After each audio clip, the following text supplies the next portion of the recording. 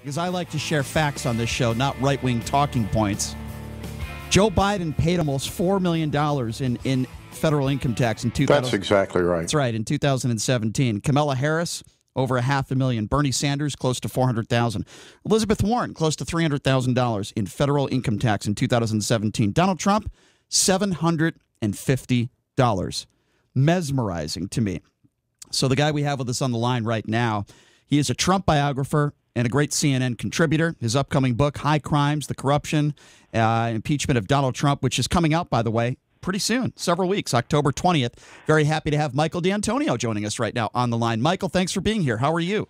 I'm great. Good to be with you. Thanks, Michael. So I saw you last night talking a little bit about this breaking news story that came out as far as Donald Trump and his tax returns. So I have to ask you, you've been covering Donald Trump for a very long time. What was the first thing that entered your mind when you heard this story coming out by the New York Times? The very first thought I had was, at last we have confirmation of everything that reporters in New York have known since the 1980s. You know, this whole Trump myth of him being a great businessman and a multi-billionaire has depended on secrecy. Right. His corporations have all been privately held with no filings with the SEC, except for the casinos that went bankrupt. You know, whenever he's been held to account by a board of directors or shareholders, it's been proven that he didn't know what he was doing. So we all knew this, but we couldn't prove it. And I guess the president made angry. I was going to use a different term. Someone he shouldn't have made angry, and they went to the Times with all these documents. And the list of people who could have done this is miles long, because he's just hurt and insulted and abused so many folks over the years. So, Michael, let me ask you, what do you, and I agree with what you're saying, what would you say to people on the right, including the president and his enablers, that would say, well, you know what, he just had a good tax return guy, you know, this isn't on Donald Trump, or, hey, you know, he's reported losses, he didn't do anything wrong, he didn't do anything illegal. What would be your response to that? Well, there are a few things. It's yet to be seen whether he did anything illegal. This audit that he's subject to now is over $100 million tax bill that the IRS believes that he owes, that the state of New York believes that he owes, and it is a crime to knowingly sign a false tax return, not a civil offense. So people go to jail for this. Right. And I think that the other thing that I would say is that if these things were all kosher, how is it that all these other rich folks actually pay taxes? That's very true. Whether you're Warren Buffett or a realty trust, you know, I'm very familiar with the operation of a few big realty trusts worth billions of dollars, and they pay taxes. Right. No question. They pay them because they reach the end of the line when it comes to reasonable depreciation and reasonable expenses. If you're just joining us, I'm sorry, Michael. If you're just joining us, speaking with Michael D'Antonio, his upcoming book, High Crimes, The Corruption, Impunity, and Impeachment of Donald Trump, comes out October 20th. Of course, you also know him as a CNN contributor. So Michael, there's, again, you know, this is going to be brought up in the debate tomorrow, right? We all know that. That's obvious. How do you think Joe Biden should go after Trump when it comes to this stuff? Because obviously Wallace is going to ask him about this, and you know what Donald Trump's response is going to be, right? It's going to be the same response he gave yesterday in the press conference. It's fake news. I went through this 4 years ago. So how do you think Joe Biden should respond to that? Well, here's one easy answer. If it's fake news and you have the real stuff, release it. Right.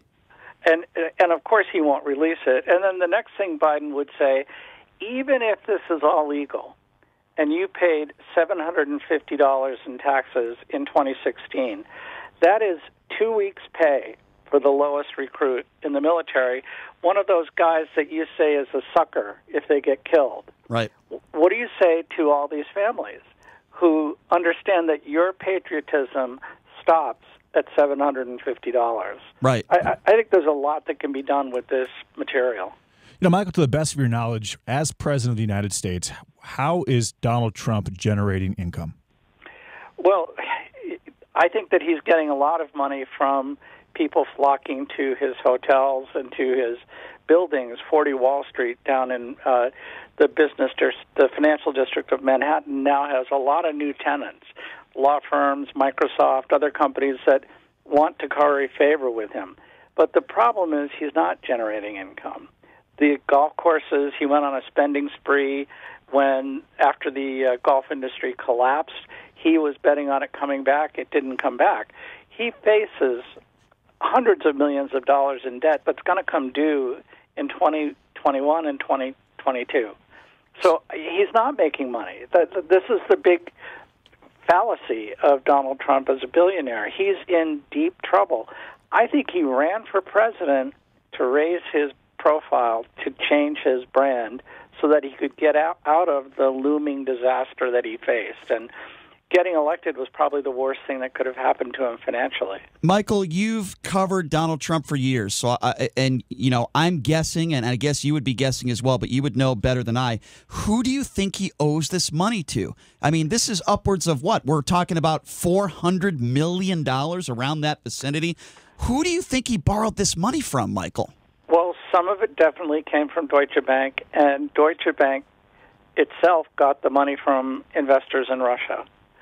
So you tell me what that says. Wow. This is a big story. This is going to take years to unravel. Donald Trump may be dead by the time we know all of it. That's sad. That's sad if that's true. It is darker and more terrifying than people imagine. So, Michael, it was Donald Trump's former attorney, Michael Cohen, who said something that I actually agree with, and he was giving Donald Trump advice in an interview, and he said, if I'm Donald Trump, if I was still his legal counsel, I would tell him to step down right now as president and hope that Mike Pence can pardon him, because Michael Cohen believes that eventually Trump is going to go to jail after he leaves office. Do you agree with that?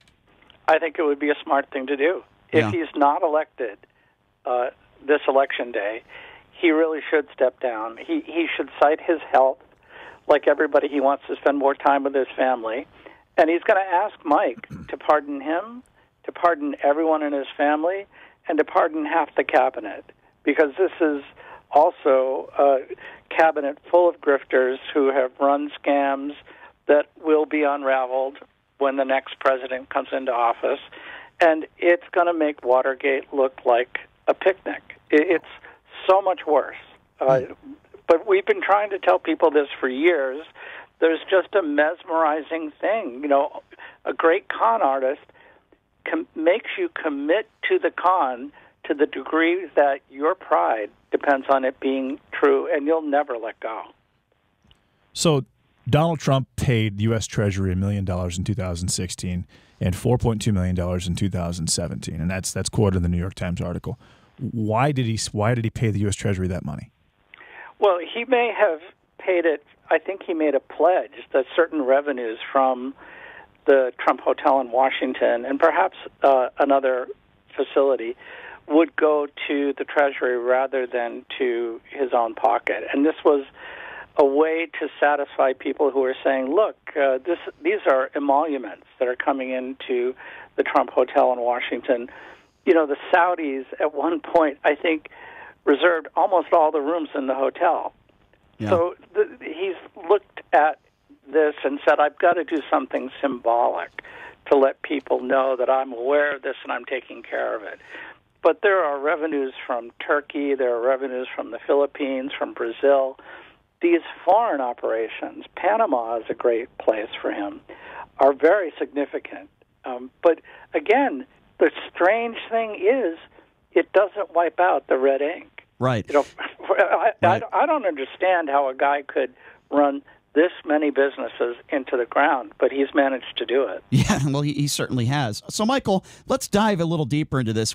Of course, you heard the story in this article, the details of a $70,000 write-off for hairstyling, Ivanka Trump being paid as an employee working for the Trump Organization, which is, by the way, under investigation. It's why Eric Trump is trying to plead the Fifth. Talk a little bit about that, because this is serious. It's not just Donald Trump that's in trouble here. It's members of his family that could be in a lot of trouble as well, correct? Correct, and it's not the first time.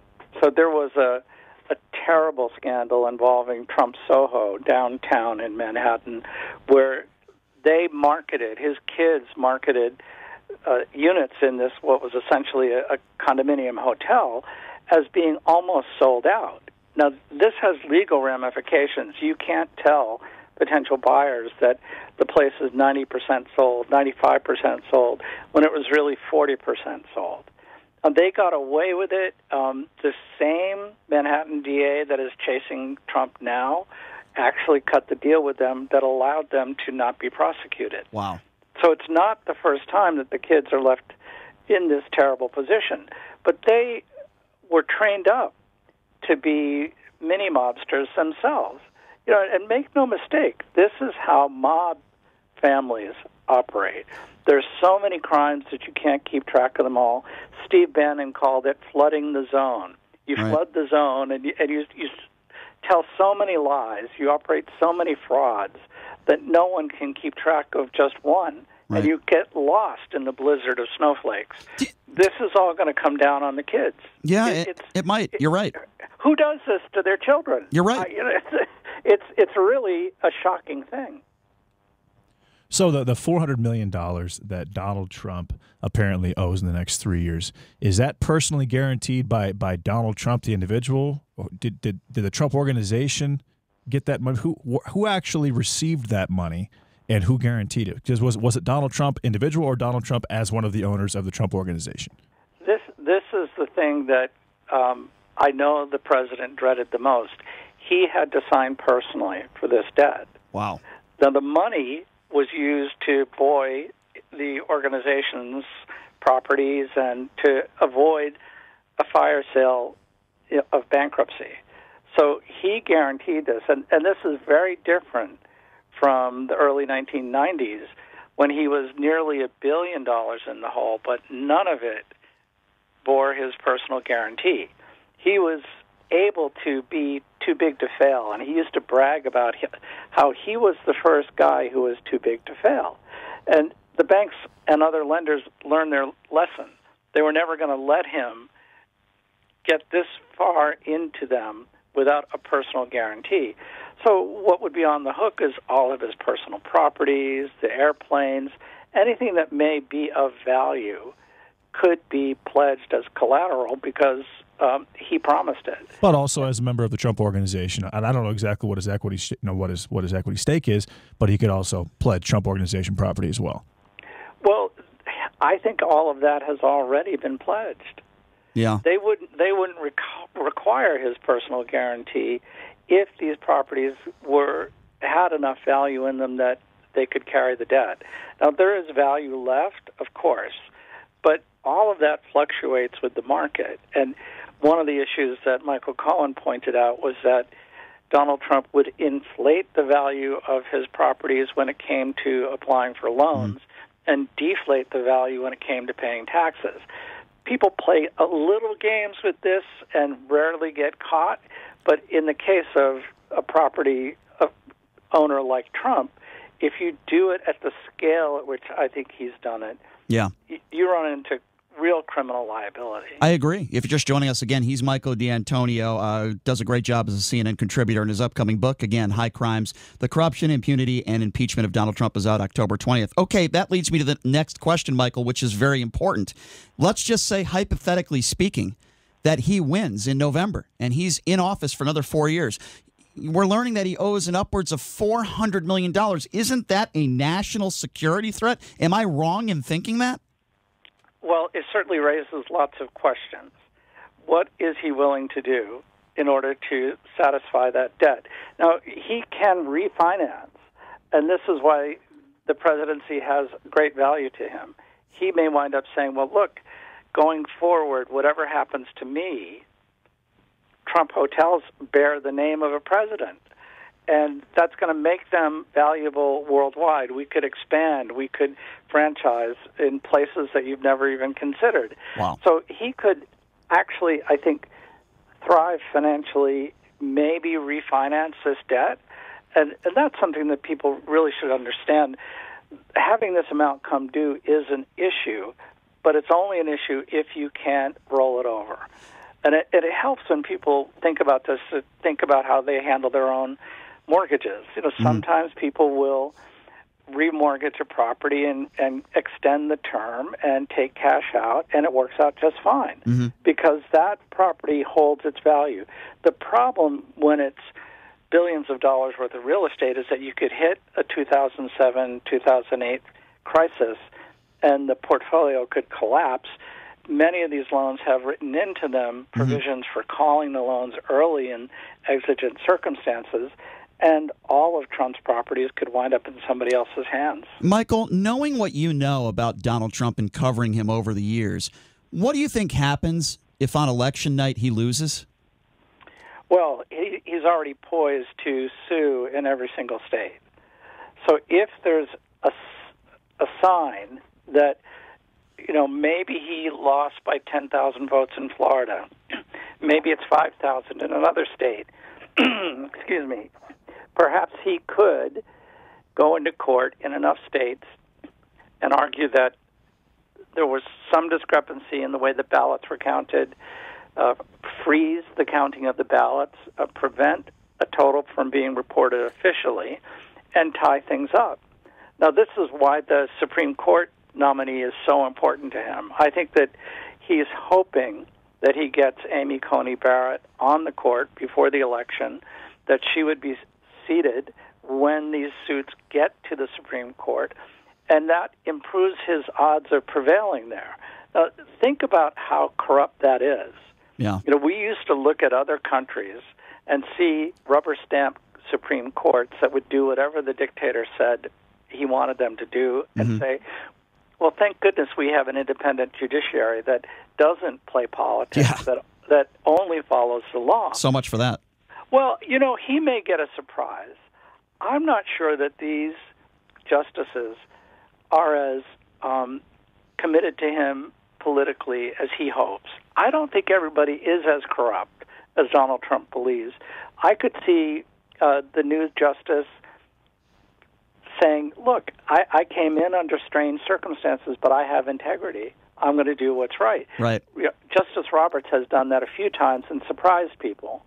Yeah, that's true. That's a good point. I think that we can't yet give up on the court. You might give up on certain issues that they've all expressed themselves on as matters of law. Right. But to say that political party or conservative leanings suggest they will subvert an election, that's a big step, and I'm not sure they'll do it. I want to talk a little bit about your book, but since we're on the subject maybe of Ruth Bader Ginsburg, there's so many weird moments in the last 3.5 years, I'm sure you would agree, Michael, with the president, particularly the Bible that he held upside down in Washington. That was one of the moments. There's plenty of them. But how about the moment, Michael, when he's a few feet away from the casket of Ruth Bader Ginsburg, and then you have a bunch of people booing him and saying, vote him out? This is unprecedented. Listen, George W. Bush, Bill Clinton, listen, we've had presidents in the past that were very polarizing, but nothing like this. What do you make of that moment as Donald Trump is a few feet away from Ruth Bader Ginsburg's casket,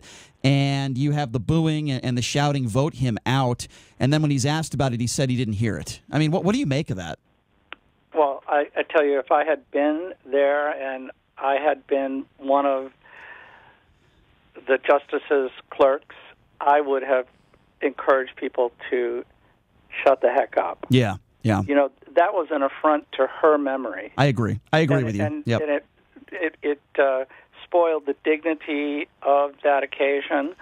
I think, he was there in the role of the office. I agree. He wasn't there as Donald Trump, a crazy politician who's made everybody nuts. Yeah, that's a good point. I agree. But I think that it does show that he's made everybody nuts. On that last weekend, there were people who were shouting at CNN's cameras in front of the Supreme Court so that their analyst, who's not a political reporter at all, could explain what goes on with the replacement of a justice. I sure you can be enthusiastic about a nominee, but what has happened to us that people are not allowed to pay their respects in peace? They're not allowed to do their job as journalists in peace. Right. You show up at these events and people are spitting on reporters. It's awful. out of control. We are as divided politically as we've ever been. Since I've been alive. I'm 40 years old. Racially, political divide. It's crazy. I agree. So, Michael, before we let you go, and I appreciate your time, I want to give you an opportunity to talk about your upcoming book, High Crimes: The Corruption, Impunity, and Impeachment of Donald Trump, which happens to be coming out October 20th. Tell us a little bit about it. Well, it's the first real history of what happened in Trump's impeachment, and we actually did reporting in Ukraine. We did reporting in D.C. and New York City and everywhere that Lev and Igor went to try and do in Ambassador Yovanovitch. We followed them. We've got the story of Rudy Giuliani and the three amigos, what happened inside the White House. We even know what the whistleblower did to keep his activities secret before it all became public before the House committees. So it's a very complete account of the Ukraine scandal, how it came to pass, and how Trump wound up being impeached. And no one expected him to be found guilty in the Senate. That was a predetermined outcome. And the ultimate irony in all of this is Trump was in the clear. The day before he picked up the phone and called Zelensky to try and get him to help him politically, the Mueller report had been exhausted. The opportunity for the Democrats to impeach him on that basis had disappeared. And the guy is so impetuous, he's so impervious to reason, that he said, well, now that I'm free of that, I'll press my case a little bit more. Let's see if I can get the Ukrainians to destroy Biden and rewrite the history of 2016. It's a very readable narrative. I think anyone who's forgotten all of that story is going to be appalled by what they see in our book. Well, Michael, I really look forward to reading it. Again, it's out October 20th, and after I do read it, we'd love to have you back on again to talk about it, perhaps around election time. You do a great job on CNN, and I certainly appreciate your time coming on our show and answering these questions. Thank you, Michael, for coming on. I really do appreciate it. Thank you. My pleasure. Yeah, thanks a lot, Michael. There you go. That's Michael D'Antonio.